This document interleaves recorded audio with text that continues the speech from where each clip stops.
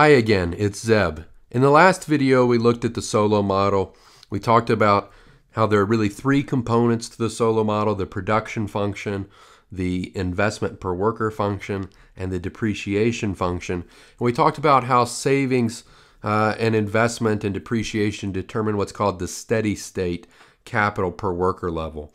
So in the steady state, that's where capital is being replaced at exactly the same rate that it is wearing out. So the capital stock per worker is not growing or shrinking. And that's where the economy is going to tend over time. And we said that output per worker depends on capital per worker. So once we've found the steady state capital per worker level, we've found the steady state output per worker level. So I'm going to quickly show you that again in a graph, and then we will talk about some of the things that will change the steady state capital per worker level and therefore change the steady state output. So to begin, we're going to start with a graph with capital per worker on the horizontal axis, output per worker on the vertical. So we've really got three different things here. The first is our production function. So production function just says that output is some function of capital per worker. Next, we have our investment per worker function, which is just going to be some number S, which is going to be between 0 and 1, multiplied by output per worker. That's investment per worker. And then finally, we have depreciation per worker, which is delta K over N. And our steady state is where these two meet up. Right? This is our steady state capital per worker level. This is where capital is neither rising nor falling. And the associated output level then is just going to be Y over N star. Now the reason why this is a steady state, and I alluded to it looking at the algebra in the last video, here we can show it graphically, as if you're at some other capital per worker level. Let's say you're at, we'll call this K bar over N. If you're at K bar over N, notice investment per worker is higher than depreciation per worker. The green line here is higher than the red line by this amount. So capital is being replaced faster than it's wearing out. So for this reason, if you're replacing capital more quickly than it's wearing out, it must be the case that capital per worker is rising. Right? Whereas on the other hand, if we started out at this point, we'll call it K hat over N. Right? At this point, now we can see that investment per worker right here is well below depreciation per worker by this amount. Right? So capital here is wearing out much faster than it's being replaced. And so for this reason, if capital is wearing out faster than it's being replaced, must be the case that capital per worker is shrinking. So the only point on this graph that is stable is that steady state capital per worker level. So that's why the economy is going to tend toward this point over time. And of course, at that point, output then is determined by going up to the production function, coming over to find Y star over N. So now what I want to do is think about how does this steady state change if we change some of the different parameters in the model, some of the different variables like the saving rate or like the depreciation rate or the production function. So let's start again. So here we've got K over N. Here's output per worker, Y over N.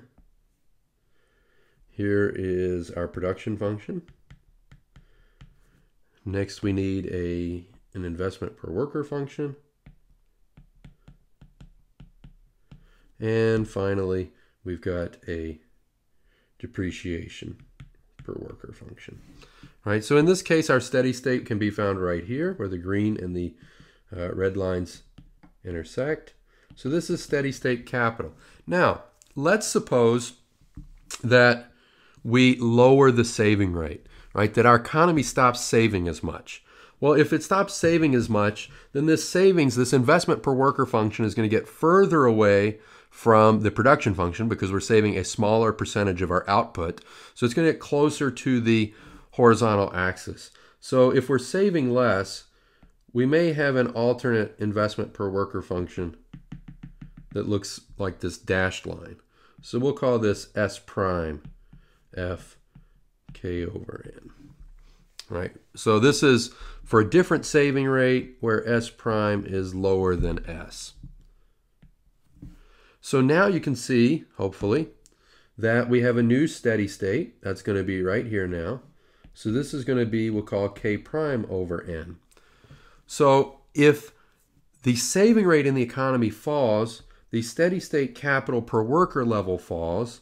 And of course, we can also see what happens to output. Initially, output was at this point, Y over N. And now we go up to our production function. And we come over and we see we have Y prime over N. So output per worker is falling too. So this tells us that a decrease in the saving rate is going to tend to mean less capital goes to each worker, and therefore each worker is less productive, has less output. An increase in the saving rate means there's going to be more capital for each worker, and that each worker is going to be more productive. So you might be inclined to say, well, shouldn't we just save 100%? Or shouldn't we just save a really high rate? Well, high savings is great in the long run. Now, we've talked before about how it may not be as good in the short run if you believe in the Keynesian paradox of thrift. But in the long run, sure, higher savings is a good thing, but of course you have to live. And if you're saving 90, 95, 100% of your income, for most of us, we're just not going to have enough to live on. So you have to strike the right balance between saving enough, you definitely want to make sure you do that, but not saving so much that you can't afford to live comfortably at a current point in time. So sure, a higher saving rate means higher output per worker, but of course if all of your output is being saved, you might not have a very high standard of living. So keep that in mind. So now let's quickly erase, this might take a while. Let's erase this saving, this lower investment function. Let's see what happens if we have a higher depreciation rate. Well, if we have a higher depreciation rate, that means that this delta gets bigger. Right? So if delta is getting bigger, then we would expect to see something like this. Delta prime K over N. So now if we look for our new steady state, if you can see that, it's a little hard to tell, it's somewhere right here. So this is going to be K prime over N now. Let me erase this.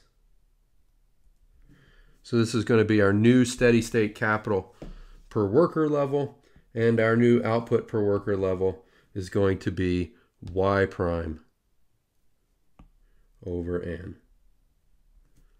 So we can see that an increase in the depreciation rate has similar effects to a decrease in the saving rate.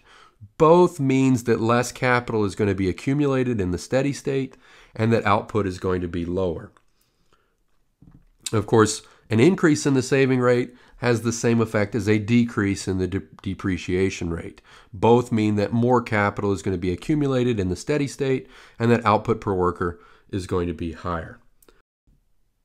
The last thing that I want to do is look and see what happens when we have an increase in technology. So far we've looked to see what happens when we have an increase in the saving rate or a decrease in the saving rate, increases and decreases in the rate of depreciation. But now let's see what happens when we have increases in technological progress. So again, we'll start out, we've got capital per worker on the horizontal, output per worker on the vertical axis. Here is our production function. And of course we have a saving function, S of F K over N, and a depreciation rate. So delta K over N is our depreciation. So in this case, here is our steady state. Right, this is the steady state K over N star. And this is going to be our output rate, Y over N star. Now, if we have technological progress, that means that for a given amount of capital, the capital is better, essentially. So you can think about capital as being tools and equipment that are used to produce goods and services.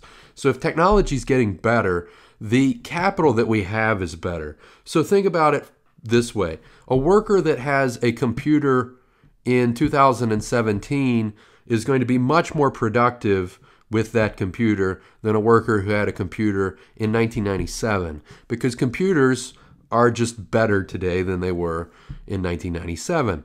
So even though it's the same number of computers possibly that a worker has, they can do more with it. So technology is just really saying that capital is getting better. So for a given amount of capital per worker, we can produce a higher output. So for instance, if we have technological progress, then we might expect to see a production function that looks like this, f prime of k over n. Now, you've got to be a little bit careful here because, of course, if f prime of k over n, if output is rising, right, this means we have a higher production function, assuming that the saving rate does not change, now the investment per worker curve is going to rise as well to s prime of f of k over n. I kind of made a mess of that. Let me erase.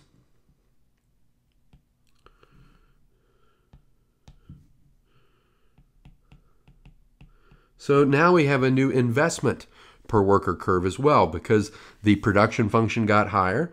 And so assuming that the saving rate remains unchanged, the investment per worker function is going to rise as well. So what happens to the steady state? Well, notice, assuming that depreciation is not changing, here is our new steady state capital per worker level. We'll call it k prime over n. What's happening to output per worker? Well, that rises to, we'll call it now y prime over n. Now, this could happen again, right? This could happen, say, every year, right? Every year you just have a new higher production function. And, of course, if that happens, then, of course, assuming that the saving rate remains unfixed, now we're also, or remains fixed, now we're also saving more. So maybe we get S double prime, right? Of course, this could be F double prime up here. And so now we get a new steady state again. So here's our new steady state. We'll call it K double prime over N.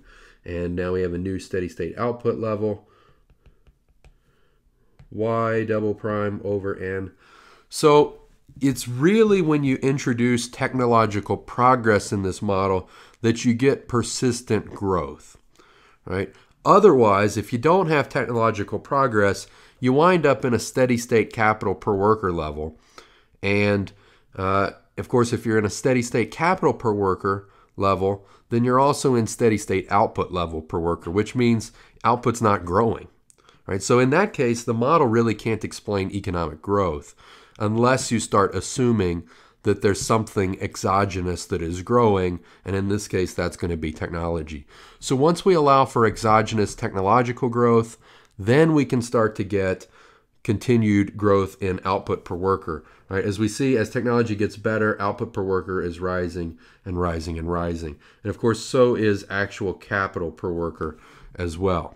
Now, of course, what isn't rising is kind of the effective level of capital per worker, or the level of capital per effective worker. But that's a little more technical. Take my intermediate macro class and we will touch on that. So thank you very much for watching. Please let me know if you have any questions. Thank you.